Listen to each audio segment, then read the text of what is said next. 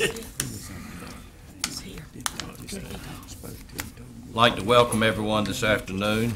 We will now commence our meeting, and I call the meeting to order. Let's have our roll call, please.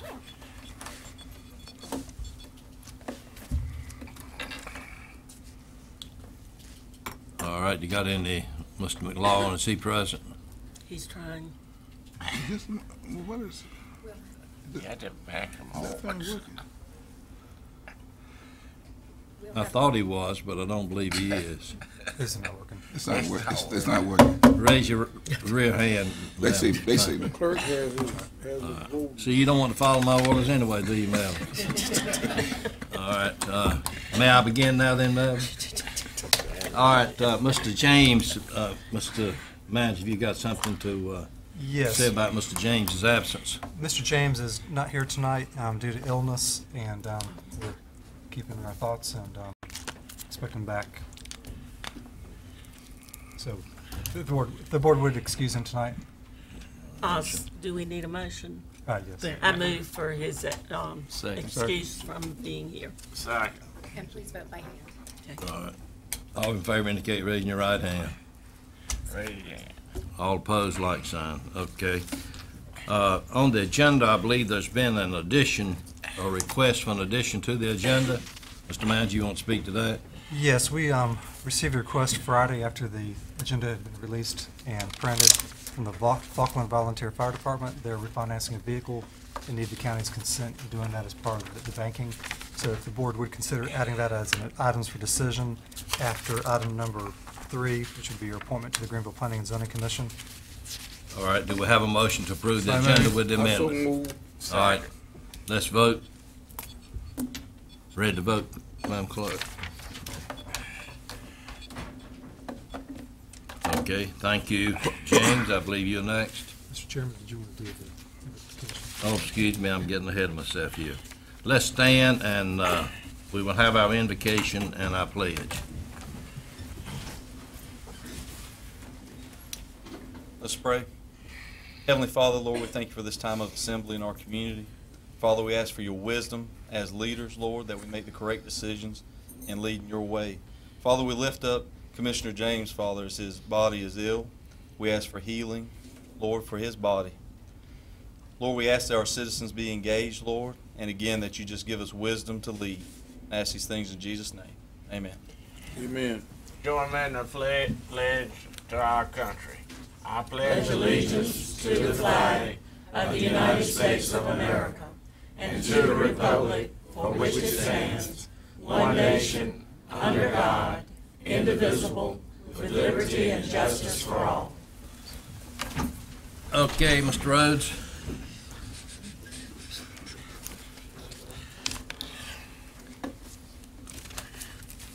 Good evening, Mr. Chairman. We have a couple of public hearings back-to-back from the Planning Department tonight. The first one is a closeout request for a community development block grant we received back in 2009.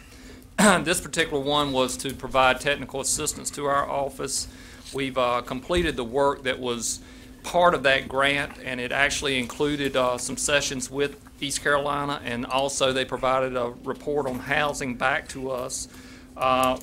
The major outcome of this, other than some continuing ed hours for one of our staff members, as well as some continued collaboration with the university, we did submit, as you'll recall, a housing development grant that we hope to use, if we're funded, to further our partnerships with Grifton Mission Ministries and College Park Baptist Church out of Winston-Salem, such as we've done with the town of Winterville over the last couple of months. With that, we've completed all the activities as I've mentioned, and today we are required to hold a public hearing to close out and gather any public input for those closeout materials. Ultimately, we're recommending that the chairman is authorized to sign the closeout materials and authorize staff to move forward with submitting that back to the state. Mr. Chairman. If there's nothing else, I declare the public hearing open. Or did anyone signed up to speak for or against that? Mr. Chairman, there's actually 2 people signed up, but tonight we actually have 5 different separate public hearings, and I believe the first person had signed up for redistricting, which is actually our 4th public hearing. they could speak now if they wanted, I suppose. And then the second person that signed up on this public hearing was about property tax, and I believe that's probably just your regular public addresses to the board. So there's not one for this? Unless they're indicating they want to Is come forward and anyone speak. present that desires to speak to the issue that Mr. Rose just described? If not, I declare the public hearing closed. What's the pleasure of the board? Motion to approve. Second it. All right. Okay, Mr. Rose. The second item under consideration tonight is a rezoning request. This is one that the board may remember. It has been before you a couple of times within the last few years. The request is from Baldwin Associates concerning a 3.6 acre tract on Old River Road. It's currently owned by River Road Mini Storage. And this is to revise the general commercial conditional district zoning to allow a U-Haul rental business to be run out of that same operation. And remember, with general commercial conditional district rezoning, that only allows specific types of uses within the property. This particular process has to follow the same process as a normal rezoning. And with that, just a little history on this property. Back in December of 2009, there was a request to actually rezone the property to general commercial conditional district, and that was to allow an expansion of the mini storage facility that started there even before zoning was in place. Back in January of 2011, a second rezoning was also permitted a flea market to be established within that same area. The area that we're talking about tonight is shown in red. That denotes general commercial zoning.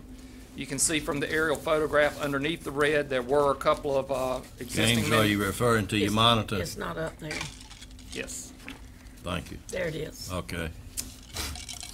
Couple of storage facilities that were already there, and additional ones have been added since that time. This is located just south on Old River Road, close to its intersection with Bearish Construction Road, and adjacent to Cypress Sands Mobile Home Park. The area is located, as far as land use plan is concerned, in agricultural open natural resource conservation areas, and allows a variety of uses there. Most of those areas are denoted by being within the 100-year floodplain. This particular area is not, though. The general commercial district actually allows a number of different uses. If we had allowed general commercial outright, there were about 100 different uses that could go in here. Again, specifically, we're asking or recommending that only one particular use be added at this point. This is, again, a site just adjacent to the mobile home park. And this is the general layout of that site, bounded in red, as you can see it on the screen. These units that are shown in blue already exist. There are 3 others that are included on a plan that's already been approved by the board. We also, of course, have screening and buffering requirements that have been put in place, as well as parking.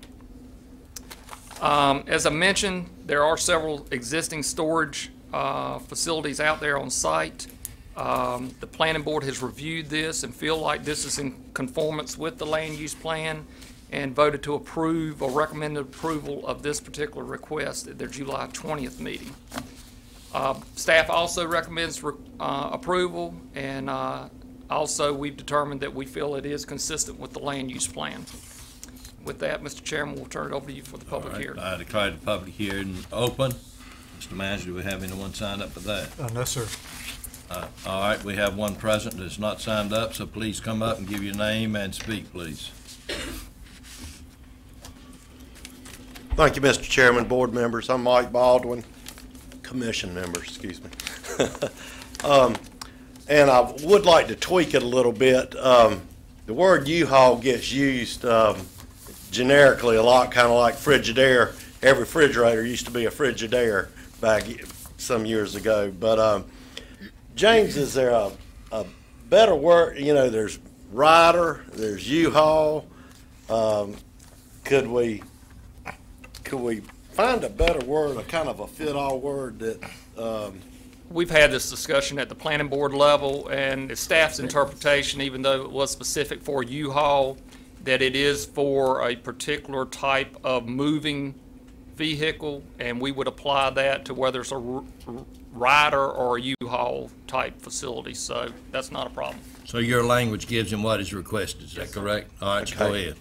And that's all I have. All right, And it's thank you. if you'll see, I came by mini storage on the way out there, and they had a U-Haul facility right there that's part of their mini storage as well. So it is very common for this to be allowed where you do have mini storage. So other than that, I'll be glad to answer any questions. Thank you, sir. I got a question. Mr. Smith? The 3 units that has not been built yet, are they gonna be built, or is the trailers going in that area?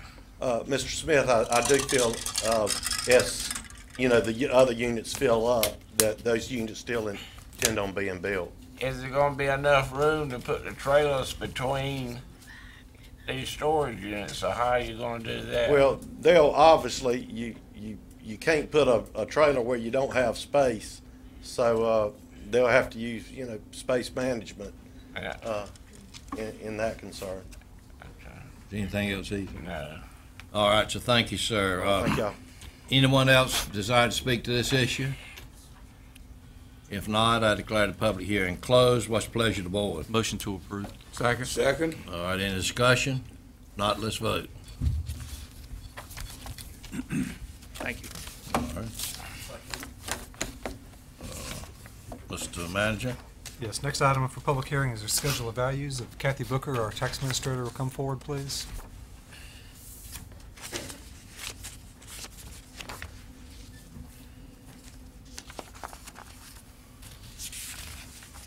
Yes, sir, thank you.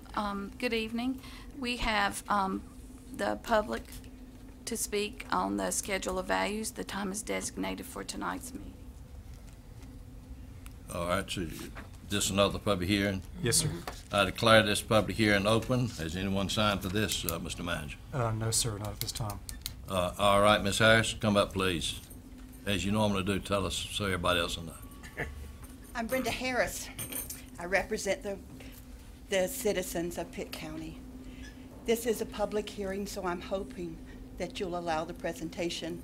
It's a little bit late. Do you think you could help me get the presentation on here, James? Can you? I have a public hearing is not I'm 3 sorry, minutes. I was just asking her the question. I just wanted That's you to fine. know. Thank you.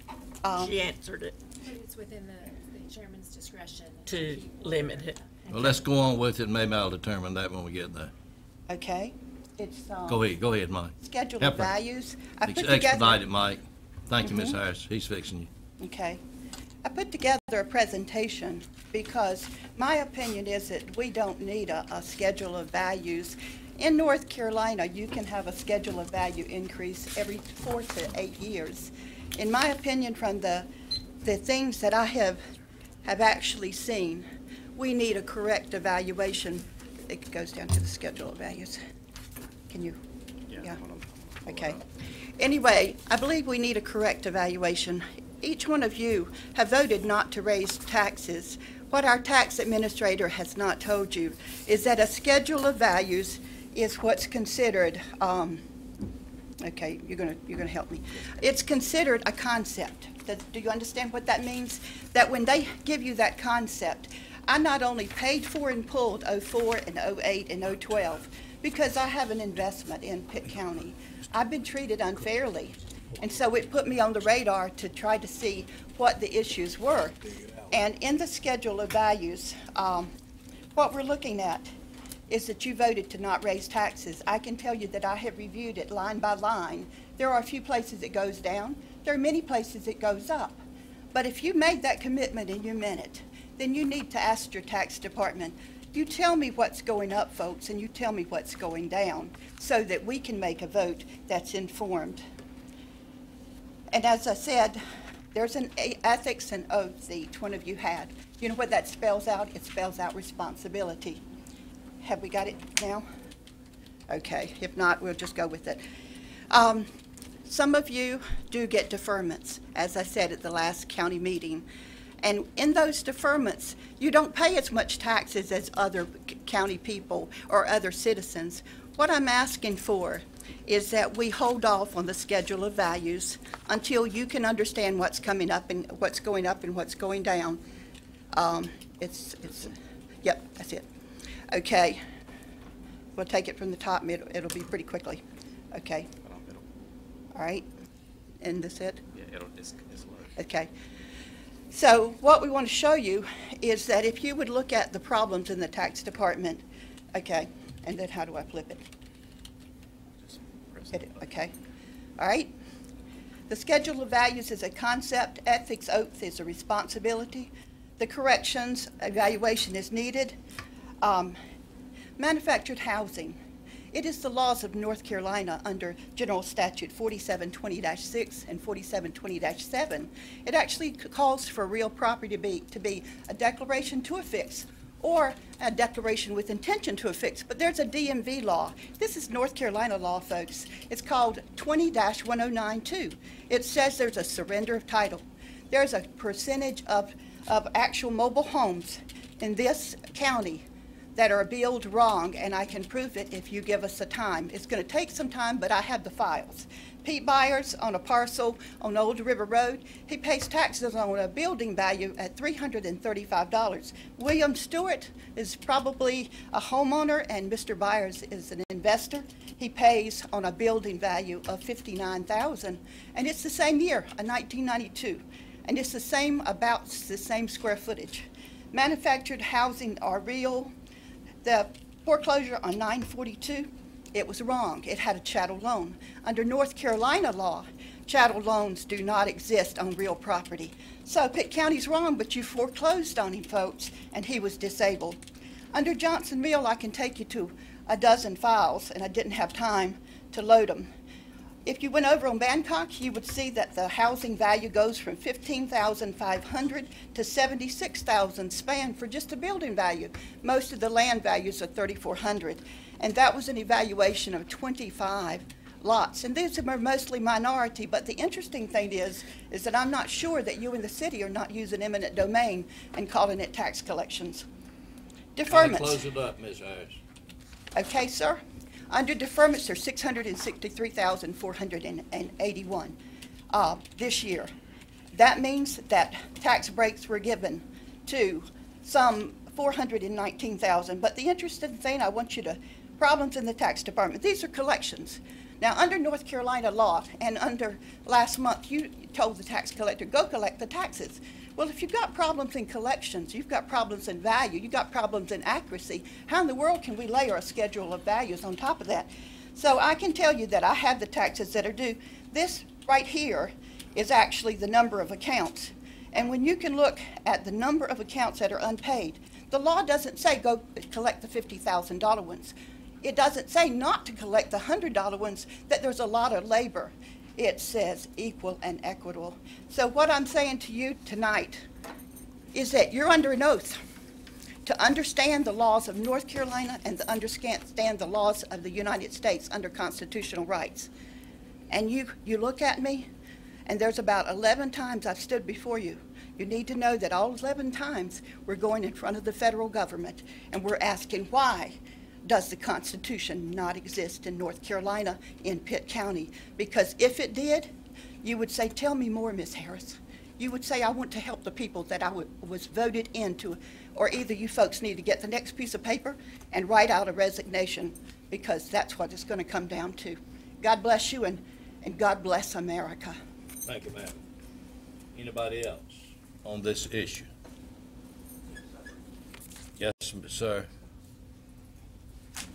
State your name, where you live. I'm on the agenda under property taxes, but I think this fits pretty well. My name is Ron Lappert. I own the building at 1530 Evans Street. You probably know it as the Evans Office Mall. Now, I bought this building approximately 5 years ago, and it was taxed under the 04 Schedule of Values. The tax at that time was around $2,700 a year. And then the '08 schedule of values came out after I bought it, and the tax increased to well over $6,000 a year, a multiple of over 200%. And I got to looking into this, and I discovered that there's an awful lot of people that were assessed the same way I was. According to some figures that I came up with, the 04-05 tax year had a property value, net property value throughout the county of just a little over, or a little under $6.5 billion. And then, after the 2008 evaluation, that figure jumped to just a little under $9,450,000, an increase of roughly $3 billion in property value between the 04 and the 08 assessments, and it's the same property. And I don't really think God's putting any more property in Pitt County, and nothing else shows up here. But and let me remind you that this is a period of depreciating property values. Property values are not appreciating during this period of time, and they haven't been appreciating since '08 and for the current schedule of values. So the schedule of values that should be coming out now should show some depreciation. Then I looked a little bit further to find out why I have to pay so much taxes, and I looked into some records, and I think Ms. Harris touched on this, that there's an awful lot of people in the county that are paying taxes on property that's way, way, way undervalued, and some are not even paying at all. Some are completely deferred. And some of these property taxes have been deferred back for years, and when the time comes to pay these back taxes that have been deferred, they're only taxed at the sale of the property on the last 3 years of taxes. So that means if I own this property for 50 years and I've had a deferment for 50 years, I only owe 7 years or 3 years of taxes on it. So it looks to me like there's something drastically wrong here. And what I'd like to do is put that before you, ladies and gentlemen, this evening, and ask you to look into this, because after all, it's on your watch that this is happening. And before my wife and I moved up here to Carolina, we had a rather large automobile repair business in Florida. And everybody in Florida knows that you have to go north to get to the deep south. So here we are. And I had a secretary working for me there who liked to listen to a radio program put on by a Miss Dr. Laura Schlesinger. And she ended her program with a line that I'd like to use. When she closed, she would say to everybody, now go and do the right thing. And I would like to say that to you. Appreciate you coming. Just by way of a quick response to Yes, some sir. of the things you said. That's the purpose of having reevaluation every 4 years, is for these issues, if there are discrepancies in it, to be visited. And I think when you have your reevaluation coming up shortly, you'll have an opportunity at that time to present what you feel your concerns are. And there are procedures for that. But you can rest assured that our county attorney and our manager will respond if you've got something specific you want to give them about this. Appreciate you coming up. Thank you, sir. Anybody else? If not, we declared the public hearing closed, and as all of you that seated up here with me know, that tonight is an informational meeting, and we will have September the 12th is when this issue will actually be revisited and when it will be voted upon.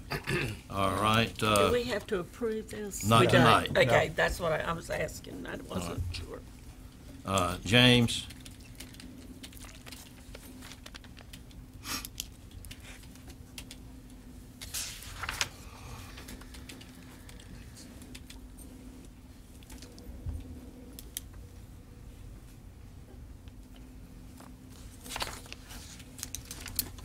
one final public hearing tonight, and this is for your 2011 voter district redistricting project. James, let me insert one thing.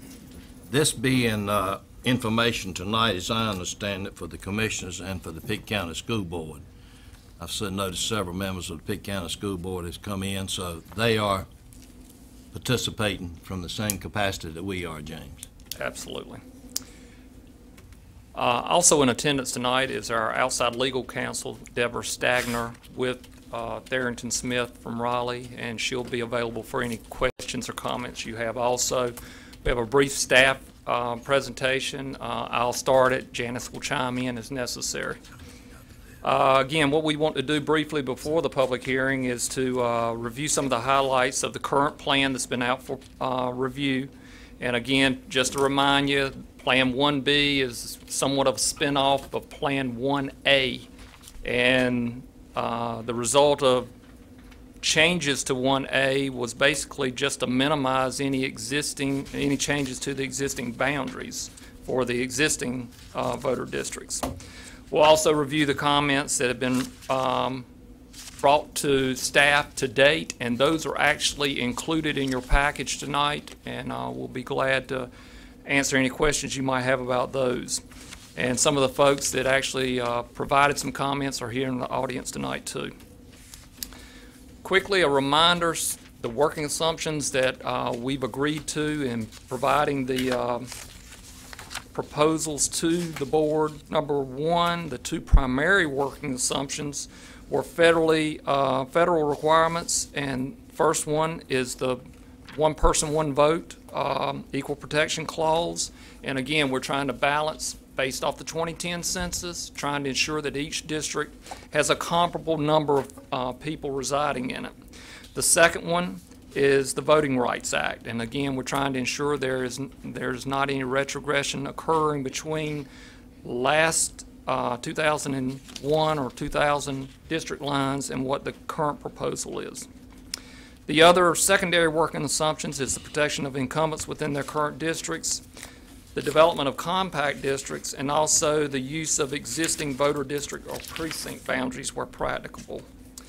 The map that's shown in front of you tonight, there's also a map of this particular proposal in the hallway leading into here, and some handouts available tonight too. Looking at the map, you can see somewhat similar boundary pattern as what we had previously. The statistics here, very close. Remember, we have to be within a 10% deviation. Our total deviation now is at 2.2. We started out very close to 36%. So needless to say, many people were moved from one district to another just to ensure that we meet that federal requirement of having a comparable number of people per district. Also of note here on this particular spreadsheet would be the black percentages in districts 1 and 2. Those are our minority-majority districts. And you can see District 1 has 55.7% black, District 2 50.3 under the current proposal, Plan 1B. The overall highlights, again, I mentioned the deviation being very low. The minority-majority districts have been maintained and possess greater than 50% black population in Districts 1 and 2. All the incumbents, all 21, the 12 from the Board of Education and the 9 from the Board of Commissioners, have been retained within their current boundaries, current districts. We believe that the districts are generally compact in design, and again, where we did make changes, we tried to ensure that we followed voter districts or precinct boundaries as best we could. Getting on to the public input portion, you may recall after your July 11th meeting, staff was authorized to begin the public input process. We've had a number of opportunities, both face-to-face and via our county website. Also, the proposal was put on Opus for folks to look at, radio and talk shows, newspaper ads, and also our public input sessions. Also, on August 1st, we did make a presentation at the Board of Education in their first meeting here in this particular auditorium. So they have been briefed on this proposal proposal as well. The input sessions, we had 5. I'll say probably in close to 24 people attended the sessions, and they were held throughout the county. And Winterville, back in this auditorium, North Pitt High School, Farmville, and Ayden-Grifton. 2 major comments that we received and we highlighted in your abstract tonight. Number 1, the first concern was the division of Winterville into 3 voter districts. As you may recall, the town was divided into 2 previously. And also the desire to increase the percentage of blacks within the minority-majority districts, again, districts 1 and 2. Our timeline, holding the public hearing tonight, as we've mentioned all along, we do need to move forward with adoption of a plan in time to ensure that we can get it to the Department of Justice in time for pre-clearance to meet the first day of filing in February, actually February 13th. And Election Day is in May. So with that, Mr. Chairman, we've given a brief overview. The comments that we've received today are in your package, and we open it up for public hearing. Thank you, Mr. Rhodes. I declare the public hearing open. Mr. Manager, do we have anyone signed up for this? Yes, sir. We have one person, Frank Morgan, who'll come forward, please. Come around, Mr. Morgan. Give your name, where you live, please. Thank you. My name is Frank Morgan. I live on Manhattan Avenue in the city of Greenville, and I come to address the minority-majority districts. And first, I want to start with District 1. It has the greatest population deviation in the whole redistricting plan, 1.12%. District 1 includes the revitalization of the city of Greenville, which is losing population to the other districts. So if you start out low in that district to start with, and with the percentage being at 55%, and you lose more people, and the people that you're losing are African American, you're going to reduce the percentage in that district even lower than 55%. And that doesn't even include the voting age population. And District 2 percentage at 50.28, if they lose any people in the next 10 years, they're going to be below the 50% like they are now, like they currently are. Well, District 2 is currently below 50%. So you'll be invited, and then you don't go back and revisit during the 10 years. You didn't this past time, you didn't. So starting them out this low, you're going to end up with 2 districts that's not going to be minority-majority districts before the voting is over with. And when we had the public comments, they told us to be specific about the suggestion that we make. Well, we can't be specific about the suggestion that we make looking at this map, because this map doesn't have any figures on it. All it tells us is the total figures. It doesn't tell us where any people live at in the districts. It doesn't show what section contain African Americans or what section do not. So we can't be specific in providing information when we don't have enough information to go on. And I just wanted to bring that to your attention. And when you talk about the voting age population in the districts, it's already below 50% in District 1 when you just look at that. And I'm sure somebody has done these figures, but I don't have access to them. And I would like to have them so we could provide specific what we think should be changed on it. Thank you, sir. Appreciate you. Yeah. Anybody else that signed up for this, Mr. Manager? No, sir.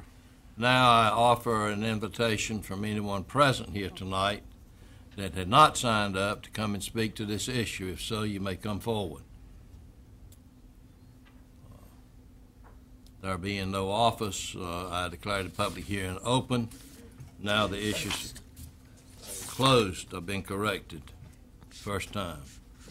But we are closed now, and we're in a mode of discussion. We'll start with Mr. McLawhorn, and then if the board has an input, then we'll ask the Board of Education to have an input.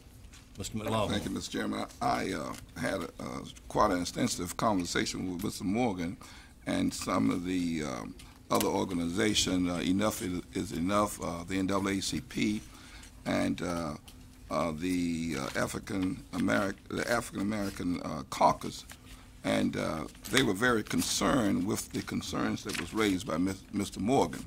I think you mentioned that, Mr. Rose, that the attorney in planning this is here. from Raleigh. I'd like to ask her to come forward to the podium and address some of these concerns that was raised by Mr. Morgan, and if anybody, because those concerns certainly concerns me. Absolutely. Thank you. Deborah Stagner here from Tharrington Smith. It's nice to be back with you all and members of the Board of Education. I will just address from a couple of different points of view about the conundrum that the boards are facing in this process. And the first step that you are looking at is to equalize the population, which Mr. Rhodes and the staff has done with redrawing these maps. But close on the heels of that, you have got to ensure that there is no retrogression from the current existing plan in order to obtain preclearance from the Justice Department. Retrogression is a comparison. Well, first of all, the Justice Department will look at it to make sure that there's no purpose or effect of discrimination in the redistricting plan, the change of your method of election. Retrogression means they look at it to ensure that even if there's no intentional discrimination, that there's no effect of reducing the ability of minority voters to exercise their electoral franchise. And so, in other words, that it's not more difficult under the proposed plan to elect members or to elect candidates of their choice than it is under the current plan. And in order to do that, the Justice Department will look at the benchmark, which is the last legally enforceable plan, which is the plan that you currently have. That was pre-cleared. It's the one in existence. And as has been pointed out by the speaker, that District 2 currently is below 50% African American population in District 2 based on the last legally enforceable plan because of changes in the population that currently is below 50%. But that's the starting point of what the Justice Department will compare the new plan to. There's no predetermined or fixed percentage that is required for preclearance. The Justice Department doesn't have a target number that you have to have. It's a comparison between the current plan and the proposed plan. The census numbers obviously are the important starting point, but the Justice Department also looks at other data to help understand what the facts on the ground, so to speak, what in fact is the actual voting ability to elect of this minority population. And so starting with the census data, they also will look at electoral data, voter registration, and voting patterns in order to see whether there's retrogression. With all that being said, Section 5 preclearance does not guarantee that the plan cannot be challenged either by the Justice Department on some other basis or by a private party that decides to challenge the plan because of some other constitutional or statutory problem. So this is where you have the balancing act because the Equal Protection Clause of the federal Constitution says that any classification solely on the basis of race is inherently suspect and must be narrowly tailored to meet a compelling government interest. So our courts have said, and the Supreme Court has said, that Section 5 preclearance can be a compelling governmental interest, but any plan that takes race into account to achieve preclearance has to be narrowly tailored in order to meet that. And so, in essence, what the Supreme Court has said, I'll get the exact language, that Section 5 doesn't give carte blanche for racial gerrymandering, and that reapportionment has to be narrowly tailored to avoid retrogression, but can't go beyond what's necessary to avoid retrogression. So that's the background sort of legal framework that the jurisdiction, the county, and the Board of Education are constrained by in order to come up with the plan. And so thinking back on those different factors that I talked about, it is true that in District 1, the current total African American population is 57.25%. The proposed plan has a black population of 55%. 18 plus voting age goes from 52.17 to 50.58. It doesn't drop below 50%, but that's voting age. Registered voters, currently 58%, and these are some numbers that I just received this evening. The proposed plan for District 1 would still have 55.96% of the registered voters are African American. So there's still a majority of registered voters under the proposed plan. But taking that one step further and looking at District 1, the voter turnout has been extremely high among African Americans as opposed to white registered voters. And so the actual turnout over the last decade has been almost 65% to 83% of the turnout among voters in that district have been African American. So again, this is what the Justice Department would be looking at, that actual electoral behavior. District 2 has actually increased the numbers from below 50% to above 50%, and both the total population and the registered voters.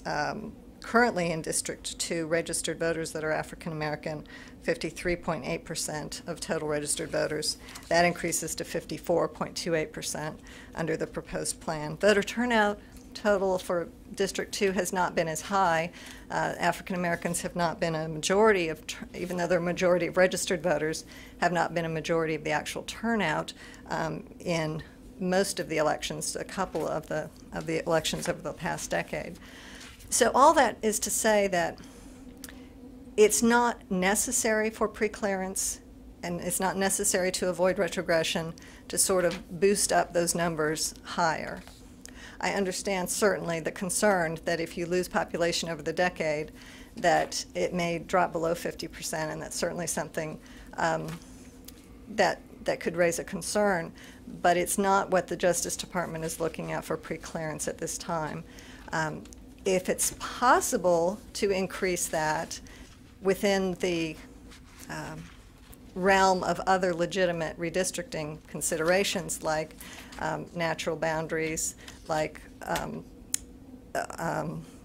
precinct lines, historical voting divisions like municipalities, those types of things that are compactness, contiguity.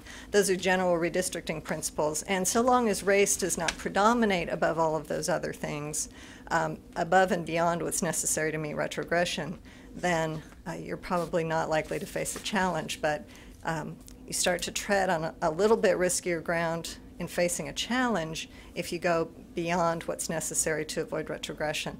I think that the plan, certainly I can't speak to what the Justice Department will do, but I think based on my experience and what I've seen in other plans that are pre-cleared, that this should satisfy the non-retrogression standard. So what you're looking at is whether it's possible to draw a plan that includes more African American population in those two districts while still complying with the other principles of redistricting so that race doesn't predominate above and beyond what the Constitution, the Equal Protection Clause will allow. And I'm happy to explain any of that. I just wanted to... Well, if I could just take it a step further, you know, certainly, you know, I'm one commissioner for fairness and being equal and considerate of all. But, you know, when you look at the existing districts, you have District 3, 72.9% white, 55%, 72.3%, and 70% going on down. Then you compare that with the existing black population of District 1 and 2 is 57.3 and 48.9 has already been alluded to. Now, I understand that the population of white as compared to blacks here in Pitt County is 66%, I think, white and 33% black. And so that's going to be a difficult challenge in dealing with that. Yeah, my question to you, again, keeping in mind of being practical and in fairness and being equal, trying to do the right thing. We talk about gerrymandering. That's not that the Justice Department probably would not consider. My question here, that if you're considering that and doing the right thing, the proper thing, and being fair, then gerrymandering may be not a bad thing to bring. If you follow where I'm going with this, I think that there's a reality and a practical way of gerrymandering if you're doing it fair. So this is where the various my constituents and the various organizations that has met with me has talked about maybe we need to jump to a predominantly black area to bring this population up, so that you will have fairness. And I know that's gerrymandering, but at the same time, can that be done? Well, again, it's not necessary. The Justice Department doesn't necessarily say that you can't go and reach out and sort of pick up small pockets of minority population in order to meet that non-retrogression standard. But in this case, I believe that has been met, that this plan is not retrogressive, so that, meeting that first test for the Justice Department, it wasn't necessary to sort of draw bizarrely shaped districts to reach out and grab. Not that that's on its face maybe what you have to do in order to not be retrogressive. In some jurisdictions where the minority population is so dispersed and so diffuse that you cannot achieve that same level of population that you had before without going out and expanding the district. In this case, there is a maintenance of a majority minority ability in District 1, with being well over 50%. In District 2, it's increased from what the benchmark is, because the benchmark had actually dropped below. So I believe that the current plan is not retrogressive, and the Justice Department would likely find that it was not retrogressive. So the question then is, can you go above and beyond what the Justice Department is going to require to sort of raise those levels up, raise those percentages up? And then you run in the risk of having this equal protection claim if race is the only reason that you've gone out. If there are other reasons to expand and redistrict, like maintaining these communities or following a natural boundary or an artificial municipal boundary or something like that, then you've got more of a balanced reason for changing the districts. And just because the population and the minority population has increased, race hasn't predominated overall.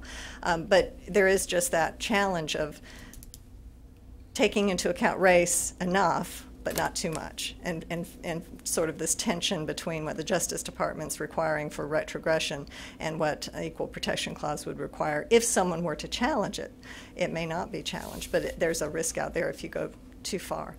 So I'm not there, and I don't know what other maps were considered. If there were, my understanding is that this was as high as it could go with following those general other redistricting principles. Yes. Yes, ma'am. Yes. I'm David Hammond. I am the commissioner that has represented District 1 since December of 1998. And before this meeting today, one of the ladies that has voted for me every election since then wanted to know why they're carving the heart out of my district to increase the numbers in District 2. And I told them because of redistricting.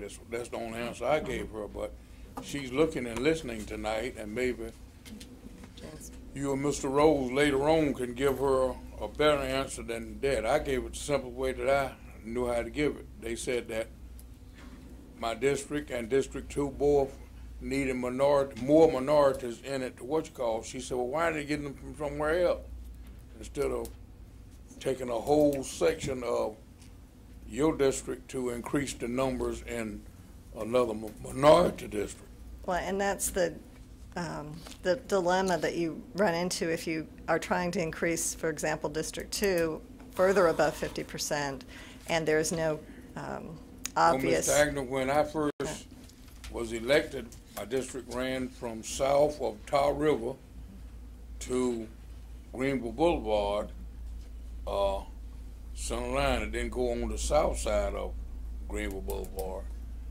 But now the district has left the river, and the boundary is 3rd Street to 5th Street that they are taking out of the district now to add numbers. That is from West 3rd to 5th and from Memorial to Green.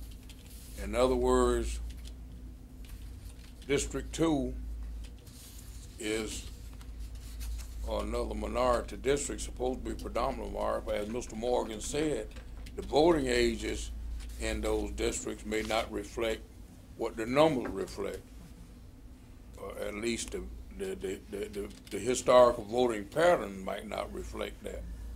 And so this is one of my very best supporters, one of the very best supporters. And I think Mr. Rhodes may be able to address why certain areas were selected. I guess first I need to know where she resides. Make sure I'm looking at the right area. She resides not far from the Elps Recreation Center. In between 3rd and 5th Streets then? Yes, sir. And I think I mentioned that to the board the last time we were here. To ensure we got the percentage of blacks as high as possible and meeting these other criteria we've been dealing with as high as possible in District 3, the area between, or District 2 I should say, the area between 3rd and 5th Streets was critical in moving that to the District 2. That is a high concentration of blacks in that area, in excess of 85%. By moving that block of folks into District 2, it bumped it up above 50%. So that is a critical section, and we've mentioned that previously. Finish, Dave. Any other questions, Dave?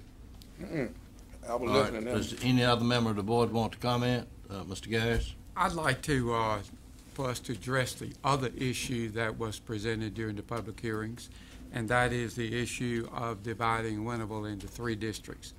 Now, I realize that that area is one of the fastest growing areas in the county, and keeping it whole is a challenge, but that is a very close-knit community. They take a lot of pride in their community, and the input from the public hearings and the input that I am receiving from citizens over there in Winnable is that they're concerned about being divided into 3 districts. They were previously into 2 districts, but that second district that Winnable was involved in, it included a very small number of people. And now there are 3 districts, and it includes some fairly large areas that are drawn out of the district that the majority of the citizens of Winnable are in. So I would like to know, is it practical to meet the criteria that this board has set forth and still draw a district whereby Winnable could remain whole?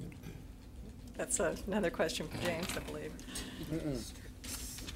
The main driving force with this is to retain the incumbents within those district lines. So if we forego that particular assumption, it is possible to retain Winter. It is possible. It's still going to be a ripple effect because we will be moving a tremendous amount of folks out of the Greenville portion of District 5 into other districts. So there will be a ripple effect all in the southern part of the county as to which districts are adjusted. So are you saying then that it is impossible to draw a district and keep Winnable whole and maintain the criteria, the premises that this board has developed at the beginning of this process? I believe that to be true. We have not been able to come up with a scenario to meet that requirement. Okay, well, can you draw a district that would put Winnable in no more than 2 districts and maintain that criteria? Still would be additional changes to those districts south of the river. A possibility maybe, but it still may affect at least an incumbent or 2.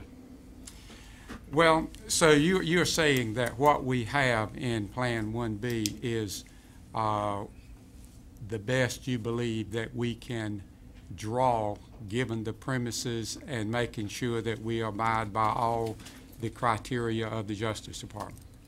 I do believe that true. The staff attorney and I have reviewed it quite a number of times, and to ensure that we've got a balance across all these different working assumptions, we believe this to be the optimum plan. Can it be tweaked?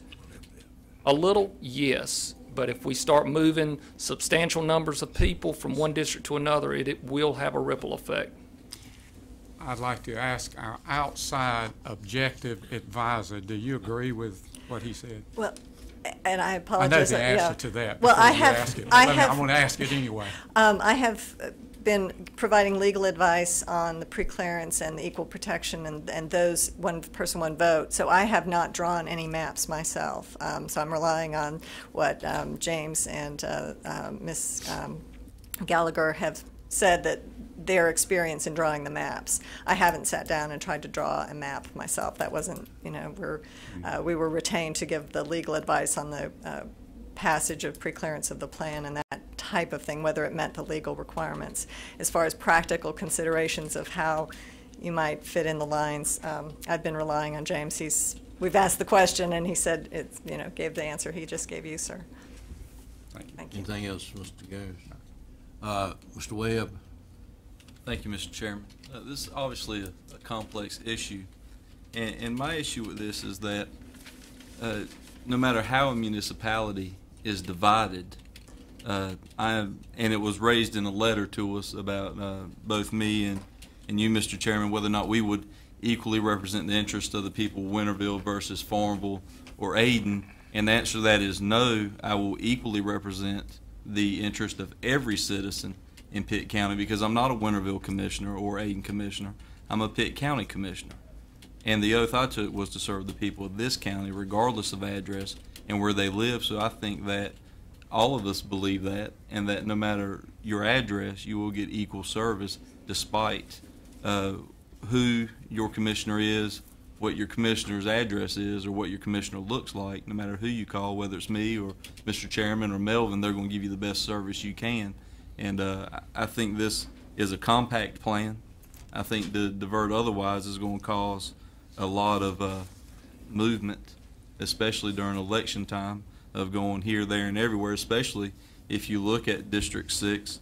That'll grow it either north or west, and it's already a very large district with respect to the fact that Winterville is the fastest growing area of our community.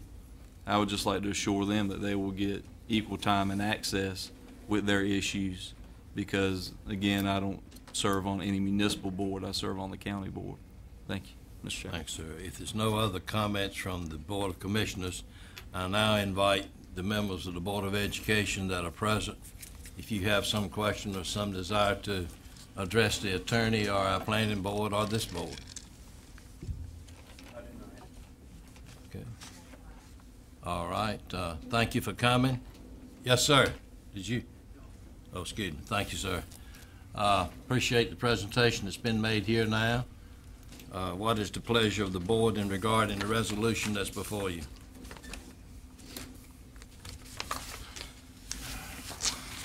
I'll motion to approve, Mr. Chairman. All right, is there a second? I second it.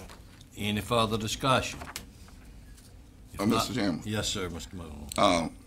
Just in light of all my constituents and the comments that was made by Mr. Morgan and all, I can't at this time approve this plan. Oh, it's understandable. That's fine. Any other discussion? If not, let's vote.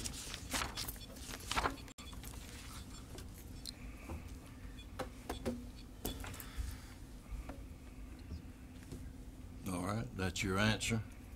Next order of business, Mr. Manager. Next order is presentation item number 7. This will be for recognition of 2 Eagle Scouts. And actually, we had a number of scouts who were being recognized but couldn't attend. We have, of the total list, we have Philip Horn for Troop 9, Ian Barrick, Troop 200, Thomas Bass, Troop 46, Wesley Hogue, Troop 30, Michael Phillips, Troop 9, and Austin Needham, Troop 30.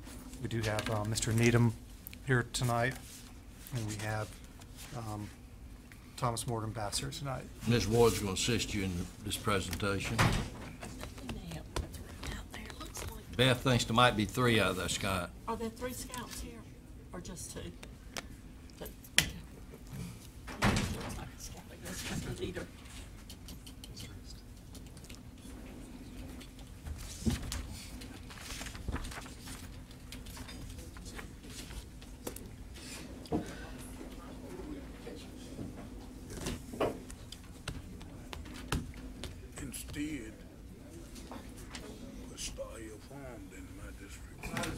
He the number then.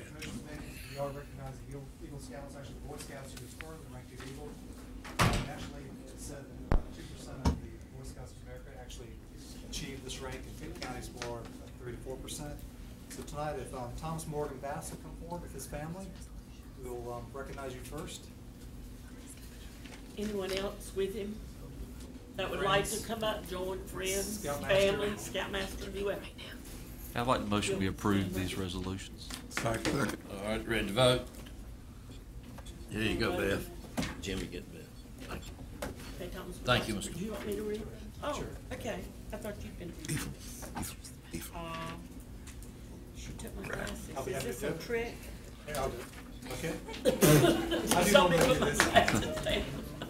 It is titled Certificate of Appreciation is awarded to Thomas Morgan Bass for achieving the Eagle Scout Award. His project, he planted and or replanted 30 or more wax myrtles on newly acquired land at River Park North.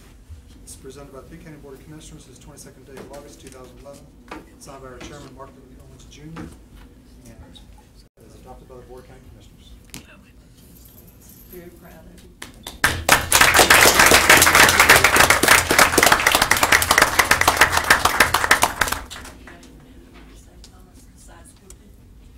I will say that later. Okay.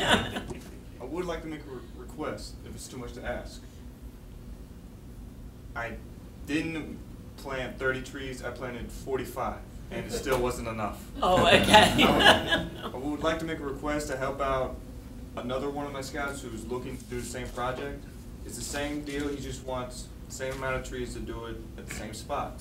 I was hoping that you could donate 40 wax myrtle trees to him. If it's too much to ask, I understand. He'll know where to go to find them. You tell him to get in touch with Dr. Charles. Congratulations. Thank you, sir. The Eagle Scout. If you don't get it, you come back. Yes. Thank you. Thanks, sir. Thank you.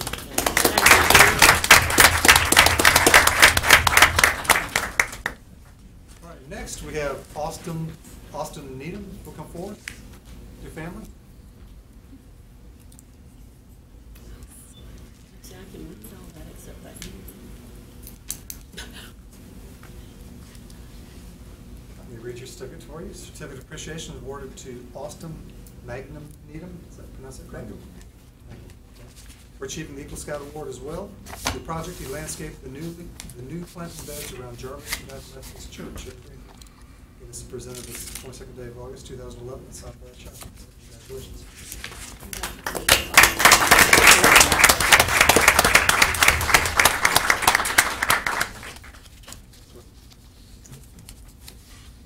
Nelson, do you have anything you'd like to say? Just thank you for recognizing me at this meeting. Thank you. Appreciate it. Thank you, parents. While y'all are getting back to your seats, some of you might not know this, but our distinguished board member, Melvin McLaughlin, is also an Eagle Scout. Melvin, you want to enhance him with your wisdom? No, I just want to congratulate all of you. This is a great achievement, and you have a lot of work still ahead of you, and I wish you well and success in your endeavors. Thank you. Thank you for your good work. All right, Mr. Manager. Next, Mr. Chairman, Commissioners, we have the public addresses to the board. We did have two people sign up. They've already spoken on other matters, unless they want to come up and speak again, I guess. Good, I believe that take care of it. What's next? Okay. Next, you have items to report. And those, first item is mine on there, the manager's report. Next meeting date of September 12th at 9 a.m. here in your meeting room, then October 3rd at 9 a.m. Also, item B, so we'll make you aware that the Health Department is going to have a Key Leaders Breakfast for their program, the CPPW, which is Communities Putting Prevention to Work. This will be September the 8th from 7:30 to 9:30 at Rock Springs. This will be a breakfast, and the commissioners are invited to this. The clerk, I believe, will be following up to find out the interest of which commissioners may want to attend. Next item, item C, is the announcement for the ECVC banquet, Eastern Carolina Vocational Center. This will be held on Thursday, October 6th at 7 p.m. And again, this will be held at Rock Springs as well. Item D on the list, the PGV, the Pitt Greenville Airport audit that was conducted by the Office of State Auditor. Obviously, that has been released. That has received press coverage television coverage as well. Just want to make the board aware that a representative from the auditor's office, David Nance, will be meeting with myself and the city manager, Wayne Bowers, to go over the report, I guess on 2-on-1 basis in the near future. But we have received that and are taking the findings into consideration as to changes that we need to recommend and help the airport authority with. Mr. Manager? Yes, sir. If anyone would be interested, they can go to the Office of State Auditor website and print out the whole report. That is correct. Anything else, Mr. Manager? Yeah, a few other items. Item E, Commissioner Hammond asked me to announce that the Golden Living Center has been acknowledged for the Silver Quality Award for nursing care, and just wanted to have that be brought out. Yes, sir, Mr. Chairman, I would like to advise the board that I'm a resident there at Golden Living Center now and has been for several months, and there are 325 of those centers in North Carolina out of approximately 460 nursing facilities, and they received this award, the 24 Carat Award.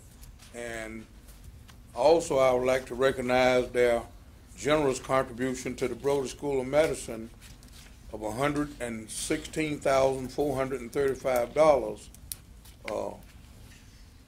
The Golden Living Center made that presentation through their executive director, Harold Garland, to the school's president, chairman, Dr. Cunningham, and they have made contributions to that center for the past 30 years. And it continues to be the choice of most of the short and long-term residents that are in Pitt and surrounding counties, and they are serving population with 152 beds that stays full most of the time. Thank you, Dave. Okay, Mr. Chairman, item F on the agenda, update regarding the Moywood Drive extension. As you recall, this project has been discussed for well over a year. Last time I reported to the board was probably early spring on this project. I had been in contact with the two NCDOT board members, North Carolina Department of Transportation, regarding this, and had calls, and finally actually wrote them a letter because I really wasn't getting much movement from the phone calls, and in early summer wrote them a letter basically outlining the request that the Moywood Drive extension project, again, is the project that would bring Moywood Drive across 5th Street into the county office complex, and eventually the concept was to have a traffic light there to, I guess, mitigate the changes that have been installed along 5th Street that makes ingress and egress into this property not as easy as it once was when the traffic island was not in front. From that, a conference call was held about the week of August the 8th, and the DOT board member as well as staff was involved in this conference call, and basically what we're being told is that DOT's position on this has not changed, and that the request was to ask DOT to fund the installation of the traffic signal at the same time that the construction improvements were put into place. DOT is telling us, and even through the DOT board member, that that it could not take place at the same time, that after the construction is done, that they then could do it immediately. They could do a traffic light study where they would do counts for approximately 6 weeks, and they would also consider tying this into a corridor study going down from Bee's Barbecue Road up to Memorial Drive to see how they may coordinate the signalization of all the signals along there. The important piece on this project that I think we've kind of moved backwards on is the funding. We were initially told that the funding would come out of a special contingency pot of money from DOT for it's about $250,000 to actually do just the road construction without the light. We're now being told at this meeting that DOT is saying that the funding would have to come out of the county's secondary road construction money, which this year is about $1.3 million. That would be $250,000 or $300,000 that could not be used out in the county on county roads for secondary road improvements. So that's kind of where we are at this point in time. The traffic light, again, would be a second component down the line. If the board is interested in doing this, we would need to communicate back to DOT. They will be coming to you in the next month or two as they develop the secondary road improvement program, which they present to you, you have input on, and then you adopt as to how those dollars are used and where they're used. So if that is something of interest to the board, we do need to communicate that back. I think they messed the system up so much in the beginning when they did the planning, and we tried to give some resolution to it, and we've got no answer at all from it. And I don't know what the traffic pattern, and Glenn, you the city might know that, but if nothing's been wrong with the traffic pattern, I'd withdraw it and tell them to forget it. There's one member. We haven't seen any issues with it. Excuse me, go ahead. Mr. Chairman. Yes, sir, Dave. I failed to admit when I was speaking relative to the Golden Living Center that they have a community advisory board in which Mrs. Alice King of Pitt County Community Schools and Recreation serves as a member, as a board member, and has served for quite some time. And several other outstanding citizens in Pitt County. Thank you again, Dave. Scott? Yes, Mr. Chairman, I have a few other things not on the agenda. One, wanted to announce to the board that we've received from NACO, the National Association of Counties, that there will be a nationwide county remembrance for 9/11 on 9/11/2011. This will be entitled Stop and Remember. This will take place at 1 p.m. Eastern Daylight Time on this date. Basically, this is a time to stop and remember those who were lost in the September the 11th attacks. And this calls for counties, cities, and towns across America to sound sirens and ring bells at 1 p.m. And I've given information to the board in the agenda packet and also to department heads. This year, Sunday, September the 11th, is actually a Sunday. It'll be on a weekend, but there is a national observance being planned for that. Well taken. Do we need to do anything on that now? No, sir. Okay. Another item, just want to give a quick report as to the NCACC conference that myself, the county attorney, Commissioner Webb, Commissioner McLaughlin, Commissioner Johnson, and Commissioner Ward, Vice Chairman Ward attended this past Thursday through Sunday. Basically, it was a very good conference, and there were a lot of breakout sessions. Some of the ones I found of value, one was on actual reevaluation, and pretty much gave me confidence in what our tax administrator is doing and the staff in terms of how reevaluation is being implemented. They discussed the schedule of values and how that is handled in terms of what you did tonight with the public hearing, what you'll do through adoption, what can be done for the appeals, and so forth. There were other workshops on one man, one vote redistricting. Again, another timely topic that we're dealing with right here in Pitt County. Another topic was on social networking, such as tweeting, Facebook, and the like. And there were many other topics. I don't know if any of the other, our attorney or the commissioners have anything they'd like to report out. Any further comments from the board? I just went to a session on coalition working cooperatively with other jurisdictions and within your own county with other government entities, and I was able to share some things that we had done in Pitt County and heard some other things and some other ideas. Anybody else? Mr. Chairman, I just wanted to talk about the ethics training. This is a very good training program, and I think it's very important that we continue to understand that there's a seriousness throughout Pitt County about ethics. I'm sure some of you have read over the news, heard over the news, and read in the paper that there are some people that are not ethical as they should be. So I'd like to just say that this is very, very important. This is a year that I think they are watching, and people have been very conscious in watching others in their ethical behavior. So that is concerned that I thought was well attended. I thought the conference was very well attended, and I think Pitt County, as compared to some of the other counties, are faring well in North Carolina. Thank you, Mr. Chairman. Glenn? Mr. Chairman, just a few things. We attended a meeting done by a demographer, and we see how fortunate we are in Pitt County. We're one of the few counties in the East that's actually experiencing growth and having positive birth rates and things, and what that means is that we are replenishing our population. People are still locating here, and there's a lot of counties and a lot of them that touch our borders that aren't doing the same thing. And also, just on a side note, another experience I had with our Pitt County 4-H club is how blessed Pitt County is with its young people. We saw an example of that with our Eagle Scouts, but again with our 4-H, they're engaged, and they're not just attending these things and watching us. They're taking proactive steps. They're having their own meetings. They're coming up with their own solutions to issues that are facing the youth right here in Pitt County and statewide. And they did an amazing job while they were there, and they give you a lot of hope for the next generation. And they have plans to attend some of our meetings and become more engaged on the local level. So we would obviously welcome that. Thank you, Mr. Chairman. Thank you. Dr. Johnson? None at this time. Anybody else on this issue? Mr. Chairman, I would like to recognize that Dr. Johnson was honored and recognized at the banquet on Saturday night for a county commissioner in the 20-year plus category, and I believe he was the only commissioner at the statewide conference that was recognized for that recognition.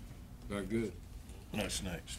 Just a couple other items real quick. The Pitt County Health Department has applied for a grant from the North Carolina Public Health Association for the Ann Wolf Grant. This is a $5,000 grant to continue their support for a preconception health awareness campaign among local businesses and churches.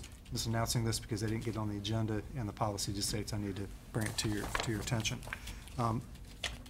The animal shelter quickly is going to have on September the 11th from 2 to 5 p.m. an open house and an adoption event. This will include a rabies and microchip clinic, and this will be at the county animal shelter on County Home Road. And if the public has any questions, they can call into the county offices at 902-3000 for any questions that they may have. And one last item, as the board is aware, we are in the midst of implementing through the approval of contracts as such, the radio system for the county. One of the subcomponents of that was releasing an RFP for the paging system, which we did release that, put that out for bid, received bids. We only received one bid, and that bid is not compliant with what our federal engineering is telling us what we need. So this is being walked on, I realize, but I'm just making this announcement that the county needs to reject the bid on that and allow us to rebid the project. I believe that's within the chairman's authority to do that, but I thought it would be prudent to make the announcement publicly as well. Just one other item, I don't really know if it needs any discussion. Obviously, the board saw in the paper the name change on PCMH, Pitt County Memorial Hospital. The news release didn't come to the county, and actually we haven't really been notified officially. I've had some informal conversations with the executive staff of the hospital, but that is in the works and in the making, and just bring that to your attention, even though you're well aware of it. But with that, that's all I have, Mr. Chairman. All right, James, I believe you're back again.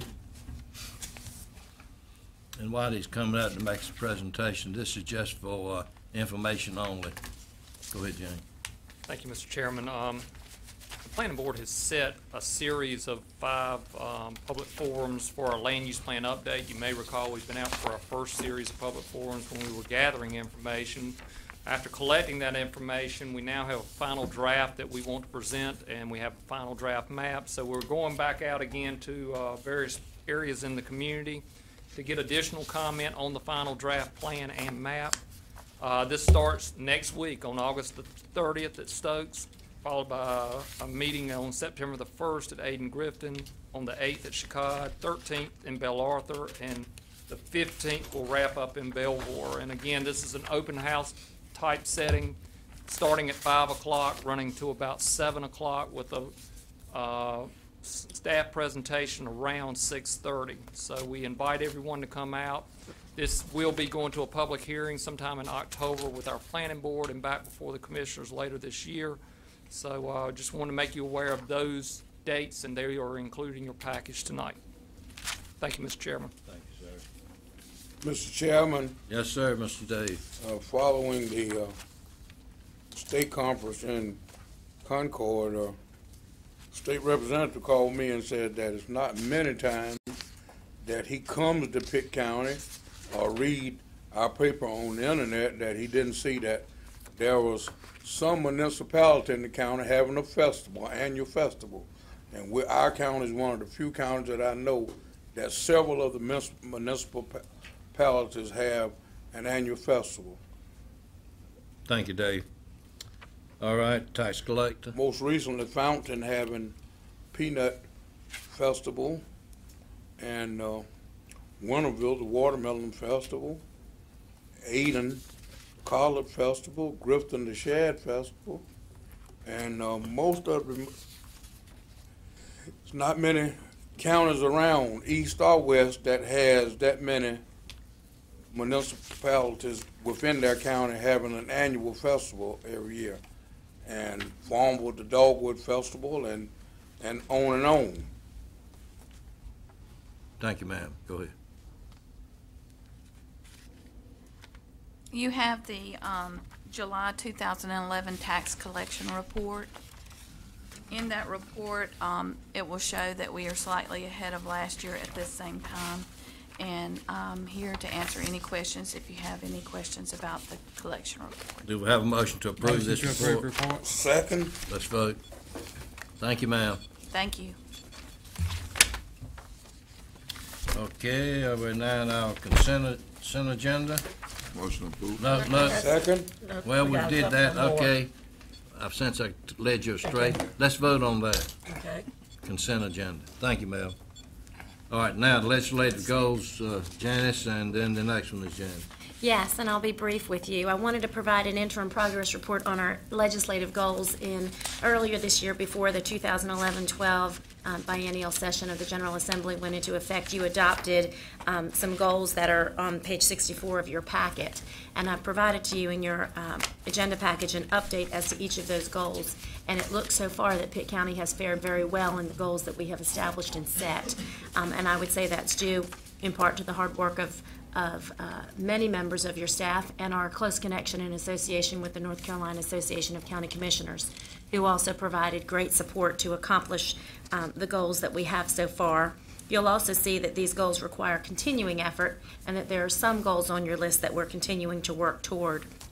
But I am pleased to say that with regard to general revenue protection, Pitt County has fared fairly well. We have successfully, in my opinion, preserved our existing local revenue base, including our quarter-cent sales tax that was voted in by the people, and many efforts have minimized potential impact to Pitt County and the other counties in the state as it relates to existing revenue sources that come to local government. With regard to the ABC Board, which was one of your goals to oppose any efforts to privatize the ABC system, the governor was in line with that goal earlier this year, and together Pitt County, along with the Association of County Commissioners and the governor, did successfully oppose efforts to privatize the ABC system, and we have retained our statutory authority to receive all net profits from a locally controlled ABC system. With regard to E911 funds, we're continuing to support this goal. Collective bargaining, we were successful in avoiding any action in that arena. Transportation funding has been one that we have been successful to date, but will continue to watch very closely. There was no legislation introduced to shift secondary road responsibility to counties, but we'll continue to watch that closely. Secretary Conti has developed a good relationship with the Association of County Commissioners. At our recent conference this weekend, we also had a presentation from Bo Memory with the Department of Transportation, and he provided realistic information with regard to where we're looking in terms of roads. We need to keep an eye on what happens with the gas tax, because it's that gas tax that funds the secondary road funds. We can watch their aggressive efforts towards bridges, which seems to be the focus of the Department of Transportation right now, and we can work with them as we watch their continued cuts to secondary road funding for maintenance.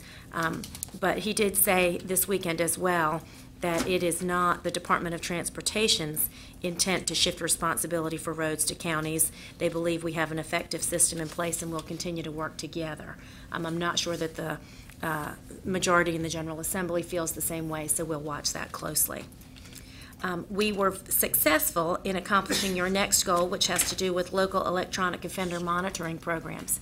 And as you'll recall, prior to the initiation of this session, we had suspended fees that were charged to help the county recoup its cost in running that program.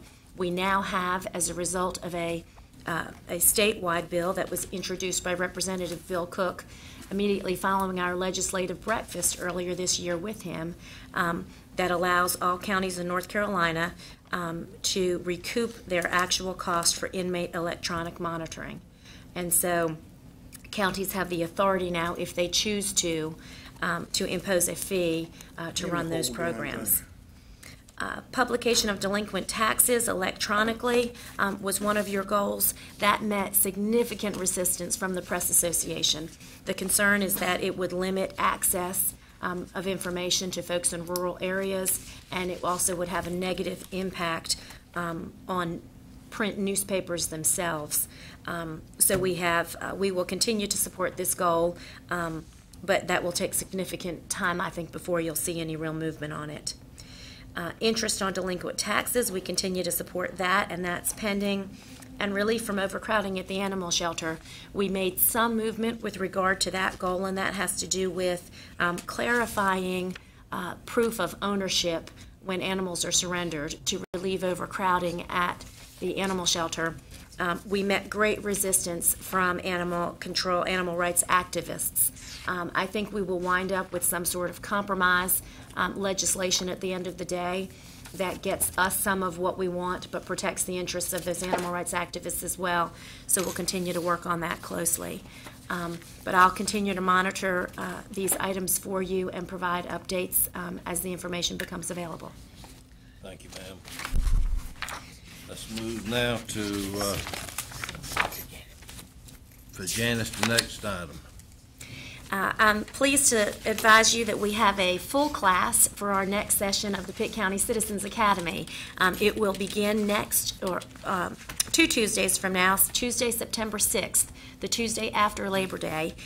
We will run a 6-week session reviewing the county departments with our citizens. This has been an award-winning program that has gotten very good reviews from those who have participated in it. I remind you, especially this evening, because I again invite each of you to participate in those first night's events. In looking at the reviews from prior participants, one of the most meaningful parts of the Citizens Academy was their ability to see you in person, meet you in person, and interact with you that first night. So I know there may be scheduling conflicts, but work with me on those, because if it's not the first night, we'd like to get you in over the course of the 6 weeks. But I do ask you to please add Tuesday, September 6th at 6 p.m. in this room on your calendars so that you can be introduced to the folks in that class. We're looking forward to another great session. You have one of the assistant district attorneys is going to take your class. That's correct, we do. And I am very pleased that in this class, we have reached out and received folks from all over Pitt County. We've got Farmville, we've got Ayden, we've got Young, we've got Mature. And so I think we will have a great experience over the next 6 weeks. That's better than the way Glenn puts it now. She sounds like a politician rather than. All right, next we get down to the item for decision, Mr. Manager. Yes, next item is the Fire District Report. If Noel Lee will come forward, please. Mr. Chairman, Commissioners, Janice, I like that material part. That was good. The Commissioners had asked the county staff to gather some information for the help you in the creation of fire service districts for all 20 fire departments or fire districts within the county. What we've presented to you tonight are some of the points that you need to address as we move forward in the legal process in the creation of fire service districts. What's being passed around to you now is the map that was in your agenda packet that I know you couldn't read, but again, trying to make one a little bit larger that you can see of the actual different districts. In the legal process tonight, what we need to do is present to you, and this is presented to you in the spreadsheet, is the resident population of proposed county service districts, appraised value of the property subject to taxation, present tax rates, ability of proposed county service districts to sustain additional taxes, and any other relative matters to the Board of Commissioners. In the spreadsheet that was presented to you tonight, we have addressed these items. I will tell you that on Simpson, if you look at their current fiscal year 11-12, it's listed as 6 cents. That is a correction. It is 5 cents. We did last Wednesday night meet with all the fire departments and presented this information to them. Scott was with us, Janice was with us, Alan, and basically the consensus was to move forward and ask that you instruct county staff to go ahead and create this report. By all means, this is not the final of the creation. There's a lot of additional steps that's got to be taken. Janice did give you, and back I think July 11th, a comparison chart of both the fire service and fire protection district and a basic timeline. So tonight, Mr. Chairman, we are asking that you instruct us to move forward with the report as part of the legal process and creation of service districts. Any questions by the board members of this? I just want to ask one question. If I see the current tax rate for the fire districts. Yes, ma'am. Except for the two that don't have any. In your moving forward, is there any way for you to show us how each district, as it's expanded to include all of the citizens that are served? Let me see how can I ask this. If we can see whether that tax rate would go up or down to keep them at the level of money that they're actually receiving now. Not that we would do that, but I would just like to see that. Basically looking at what the budget they have presented, and if the growth of the service district increased, of what it may do to the tax district. Yes, in other words, how much more money would they receive, the fire department, as far as encompassing the additional citizens in that community? And that would just indicate to us, you know, not that we would make the decision to lower it, but there may be some cases where we could do that and still increase the total amount of money.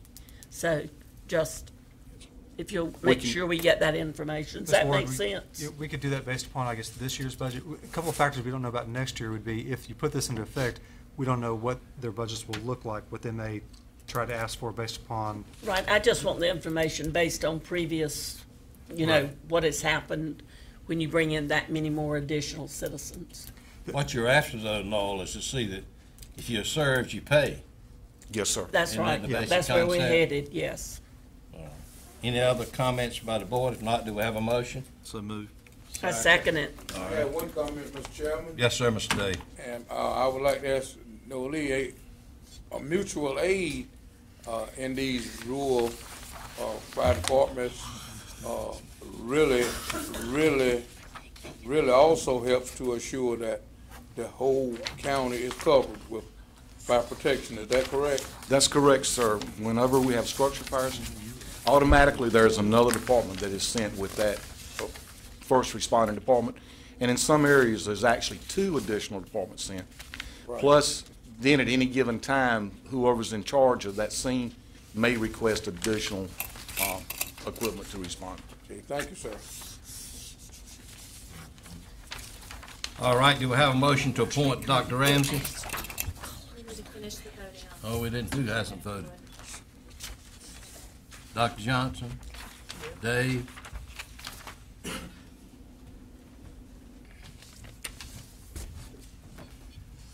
It confirmed. There we go. Thank you. Now do we have a motion for Dr. Ramsey's term to help forward? So moved. All right, is there a second? Let's vote. Okay. Now, on page 27 of your agenda, do we have a motion to terminate Mr. Alan Thomas for reason outlined there? And to advertise that position? Second. Ms. Ward. No. Ms. Ward needs to vote on it. This is on the last. Oh, okay, I thought I'd already voted. All right, now, you got the motion, Madam Clerk, and second? I think that they're asking that we have a person representing the ETJ. Correct, Brian Smith. Who is Brian Smith. Correct. And he's been attending the meetings, and he's been, what do you call it? The alternate. The alternate, I'm sorry. And they're requesting, and I think it's a good idea, for us to move him into that position. So I'd like to include that in the motion, and that we advertise and look for somebody to take the alternate's position. I have Ward and Harris. All right, ready to vote? Okay, now, you got an addition, Mr. Manager? Yes, you have the Falkland Volunteer Fire Department request, and again, basically they're in the process of refinancing an in-service fire truck through a local bank, and as part of the loan process, they're required to have So moved. documents signed by the county. Second. You have this before you. All right, let's vote. Okay, Madam Attorney. It has been suggested that this board go into closed session pursuant to North Carolina General Statute 143-318.11A 6, 3, and 1. Under 1, to prevent the disclosure of confidential information pursuant to the law of this state and the law of the United States. 3, to consult with an attorney employed by the public body in order to preserve the attorney-client privilege between the attorney and the public body. And under ground 6, to consider the qualifications, competence, performance, character, fitness, conditions of appointment, or conditions of initial employment of an individual public officer or employee or prospective public officer or employee. With that, if you will move and second, you may go into closed session. Motion to approve. All right, do we have a second? Second it. All right. If y'all excuse us, we'll call you back as we need you and hope it will not be long.